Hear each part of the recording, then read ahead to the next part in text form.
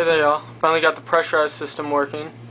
I've got a Smith regulator, got it for about 90 bucks or so off eBay. Nice 20 ounce CO2 or paintball canister. Got two of them from a member off planettank.net. Some nice airline tubing coming up. I've got the bubble count right here. Just trying to fine-tune it. Wow, can't focus that, sorry. Anyway, that runs into the tank, and got one of these AGA style, I believe, diffusers, glass diffusers on the end, and it seems to be working well. I'm still trying to fine-tune it, but it works. I've got CO2 going from the tank, or yeah, from the paintball tank into the tank and not blowing up at all, so I was happy about that. I had to do a little work to get the pieces to come in. Regulators have a 3/8 diameter, I believe it's diameter, connection. I had to bring that down to a 1/8 for my needle valve, and I ended up having to use two different pieces to get it to work, but it wasn't too bad. When setting up a pressurized system, you always want to use the Teflon tape on any seal. It'll help make sure that it's a completely airtight seal, prevent any leaks. And yeah, so everything's looking pretty good. I'm going to move this down so that it's not taking up my desk and not hanging around like this. This is just to get it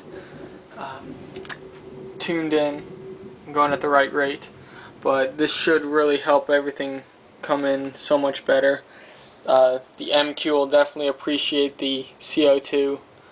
The Anubias will probably like it. I mean, they were growing great before. They'll grow even better now. And the Red Tiger Lotus will definitely love it. I even had this peacock moss purling on my DIY CO2 before, so hopefully that'll get everything going again. The cherry shrimp, I'm watching them. I'm expecting some shrimplets soon. There is one up, actually. It's been hanging around in that platform, that ledge. Can't really see with all the glare, but where that filter intake comes in, there's a little ledge there. One of the larger female RCS have been hanging out up there. Been watching her to see if I can see any shrimplets coming down, which would be completely awesome. I'm trying to look into how they actually, how their whole system works, how they behave, I guess, in captivity. Of course, you really wouldn't find these guys in the wild. You'd find the Neocardina. I can't really.